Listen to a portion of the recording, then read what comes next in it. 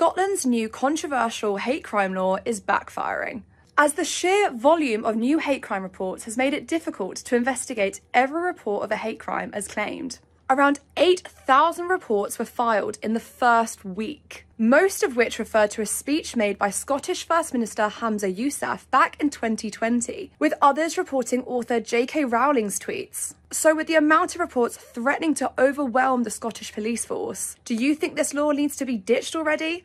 Let us know.